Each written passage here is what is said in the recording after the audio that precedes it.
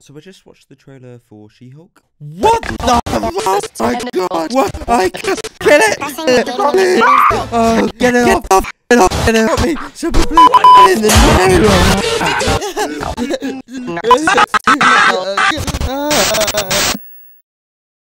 Okay, first of all, I want to clarify that this video is not about the actress Tatiana Maslany. I love Tatiana Maslany. Seriously, she ripped in Hunger Games. But instead, it's about what they've done to her to make this. Oh my goodness, what unholy act did Kermit the Frog perform when Fiona from Shrek to produce this? How are you somehow genuinely less attractive than the green M&M? You look like the VeggieTales pickle trained to be a ninja turtle. I mean, somewhere out there, poor little Cindy Lou is getting a Vietnam flashback. You remind me of Disgust. I mean, both in the way you make me feel and your resemblance to the Inside Out character. Do you know what? I should call you Yo-Yo because you look like the forbidden love child between Yoda and Yoshi. If I saw her on the front of a sweet corn tin, I think I'd be going just for plain tuna sandwiches for the rest of my life.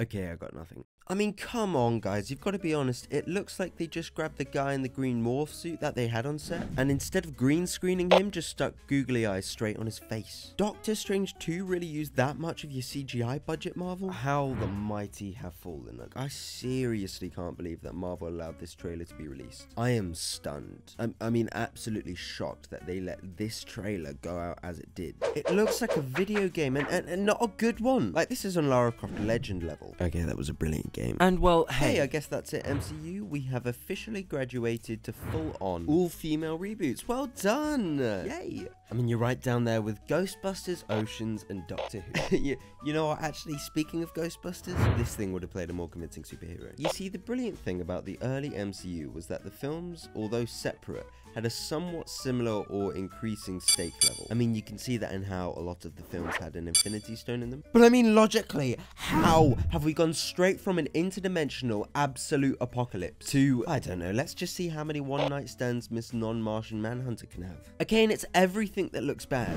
Yes, Mark Ruffalo's Hulk obviously looks much worse than he did in Endgame. But you know, even the titles and the fonts look like they were made by a 12-year-old with movie makeup. I mean, not that there's anything wrong with that.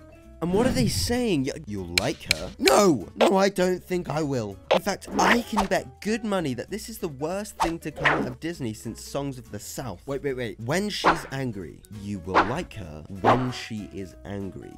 Think about that. A team of people wrote that phrase and actually thought that that was the best possible combination of words in the English language to offer this trailer. What? She-Hulk Attorney at Law. Okay, in all seriousness, the sad truth is, some things should just be left in animation. You know, some things were built for, say, the cartoon style of the comic book pages. And She-Hulk, the character design, was never, ever going to translate well into live screen without some serious redesigns. But oh my, hey, they were already so close with Gamora. You know, I figured they would have nailed it, but no such attempt was made. I guess they just thought, yeah, let's just take that and I suppose marinate it in enough CGI to airbrush Judi Dench into Marilyn Monroe, and then boom, it's the next Marvel thing. No, I don't think that'll work. I'm really sorry. Well, I don't care. We're gonna force feed it to these fans, and they're gonna like it. When the original Sonic the Hedgehog trailer came out, a very similar thing happened.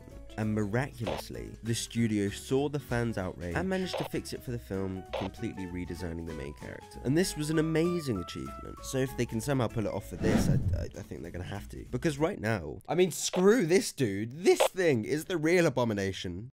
Why is there a green Power Ranger? And now, morph into the Green Ranger!